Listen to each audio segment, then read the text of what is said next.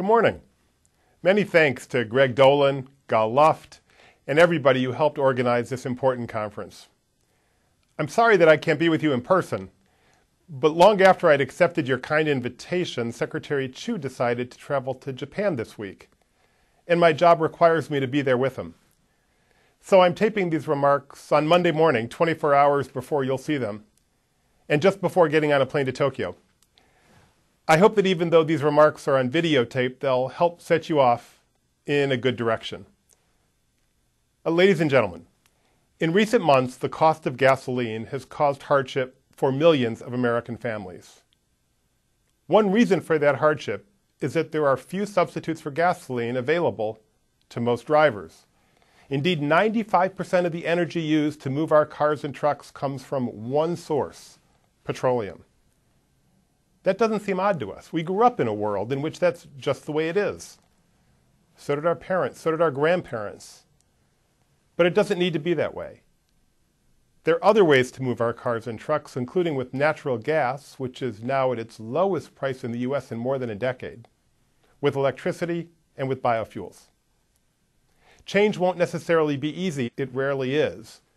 But ending oil's near monopoly on the transportation fuels market would pay dividends on many fronts. Today I'm going to start by describing President Obama's historic leadership on these topics. Then I'm going to summarize the basics on methanol for those who may not be familiar with them. And then I'm going to discuss the opportunities and challenges in widespread use of methanol as a transportation fuel. And I'll close by briefly suggesting some next steps. In this year's State of the Union address, President Obama said, quote, "We need an all-out, all-of-the-above strategy that develops every available source of American energy." As the President has emphasized, there is no silver bullet and no single answer. We need a sustained approach that includes the full range of American energy. Under President Obama, domestic oil production is going up and our foreign oil dependence is going down.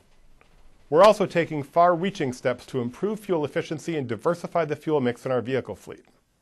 In May 2009, for example, President Obama announced national fuel efficiency and greenhouse gas standards for cars and light-duty trucks, the first meaningful update to fuel efficiency standards in decades. In July 2011, the President announced the next phase in the administration's program, proposing standards under which average fuel efficiency will nearly double, reaching 54.5 miles per gallon by 2025 and saving drivers roughly $8,200 per vehicle. And in August 2011, the administration finalized the first ever national fuel efficiency and greenhouse gas standards for heavy-duty trucks. That's just the beginning. The Recovery Act, signed by the President in February 2009, included $2.4 billion for batteries and electric drive vehicles. In part because of these Recovery Act investments, battery costs are expected to drop by half between 2009 and 2013. And under the Recovery Act, we're establishing 30 major manufacturing facilities for batteries and components for electric drive vehicles. To develop next-generation biofuels, President Obama set a goal of breaking ground on at least 4 commercial-scale advanced biorefineries by 2013. That goal's been accomplished 1 year ahead of schedule, and U.S. biofuel production is today at its highest level ever. Earlier this month, the President announced a new $1 billion National Community Deployment Challenge to catalyze up to 10 to 15 model communities to support deployment of advanced vehicles at critical mass. This fuel-neutral approach allows communities to determine if electrification, natural gas, or other alternative fuels would be the best fit. These are just some of the steps that President Obama has taken. And ladies and gentlemen, let me add that even in this election year, I believe this is a bipartisan topic. I don't know Americans of either party who think we should be more dependent on foreign oil. Republicans, including Senator Richard Lugar and Senator Lamar Alexander, have shown important leadership on this topic. Working together across the aisle, I believe we can make a difference for the American people. So let me turn to methanol. As many in this crowd know, methanol is the simplest form of alcohol and one of the oldest industrial chemicals. It can be made from a variety of feedstocks. In the 19th century, methanol was made from wood, and it's still sometimes called wood alcohol. In the 1920s, a process was developed to make methanol using natural gas or coal.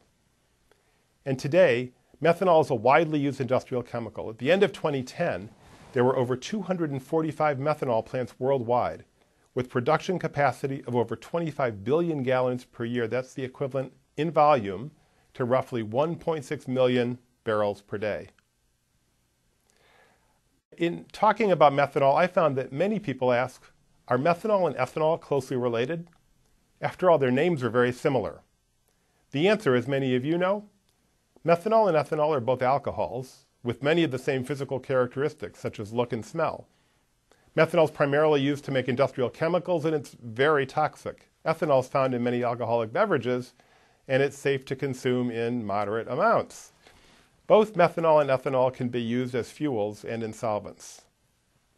Now, methanol is slightly more corrosive than ethanol. It has a little bit less energy content. Methanol has about half the energy content of gasoline. Ethanol has about 2/3. So, could we use methanol to drive our cars and trucks? The short answer is yes, but that would require investment and planning. Methanol has many attractive features as a transportation fuel, and let me talk about some of them. First, and perhaps most important, methanol is inexpensive to produce. At today's low natural gas and high oil prices, methanol could help reduce fuel costs consumers pay at the pump. In the U.S., natural gas now costs a small fraction of crude oil on an energy equivalent basis, so finding ways to convert cheap natural gas into liquid fuels could be a promising strategy. Methanol offers one way to do that. At $4 per million BTU, which is more than the price of natural gas in the U.S. in recent weeks, methanol can be produced at well under $1 per gallon. At such low prices, methanol could help bring down costs to drivers. A second advantage, methanol is a liquid at room temperature. It doesn't need to be compressed or liquefied, as natural gas does when used directly as a transportation fuel.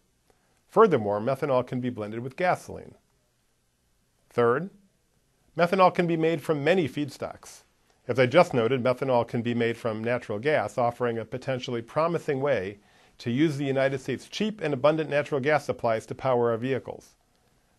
Methanol can also be made from biomass and other renewable sources through a number of different conversion processes.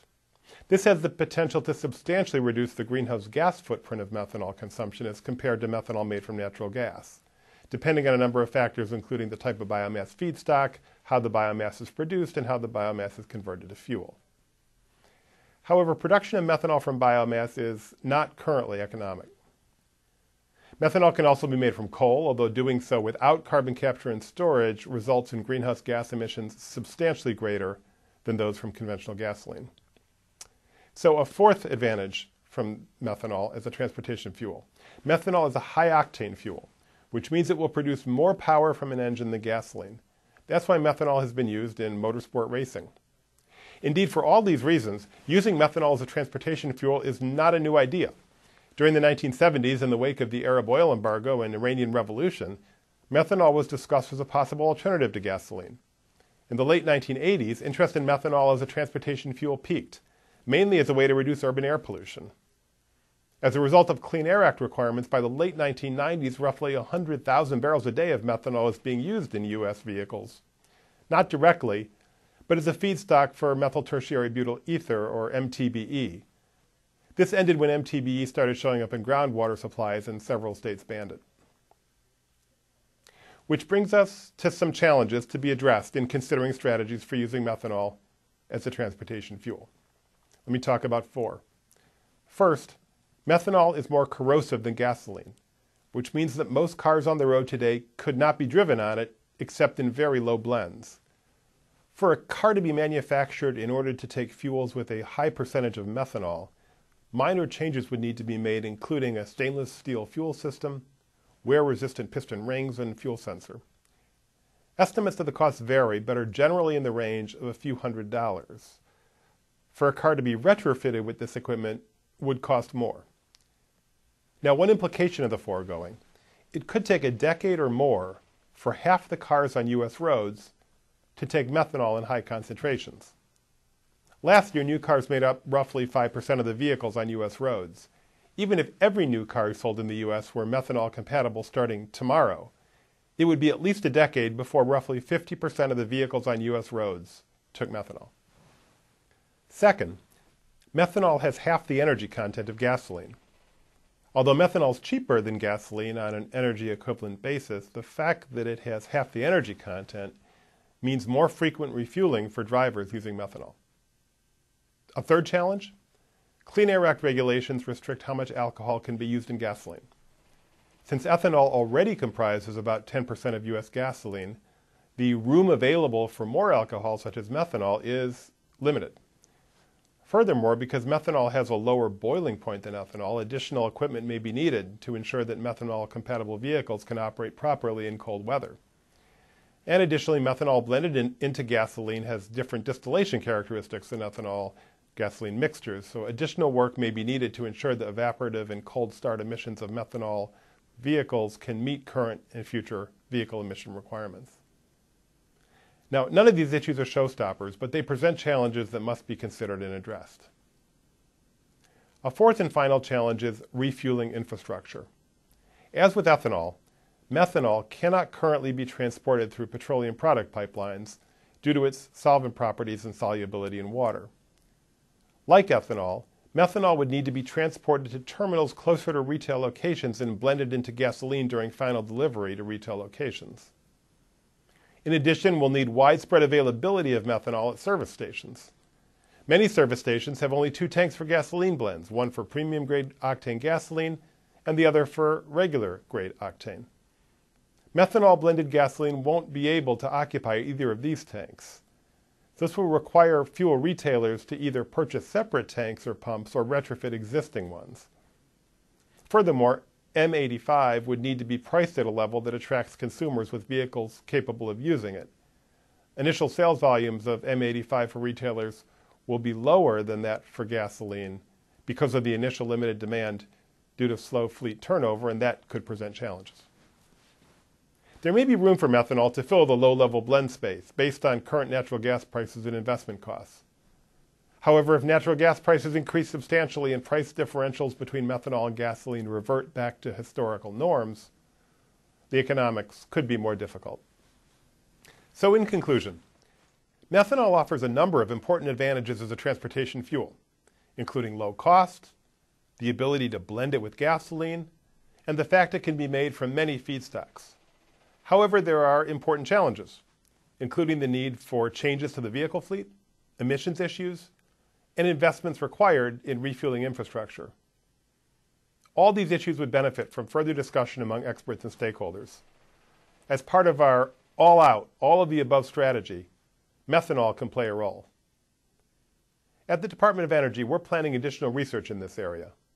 Among the topics, what's the potential for short-term displacement of petroleum with methanol worldwide by blending methanol at low levels into liquid fuels or with other strategies? How can some of the challenges that I've just discussed best be overcome? We're eager to work with you and others in exploring these topics. We look forward to the results of your discussions today, which can help guide our work program. Many thanks to all of you assembled at this conference. Good luck in your discussions. I look forward to report on the outcomes.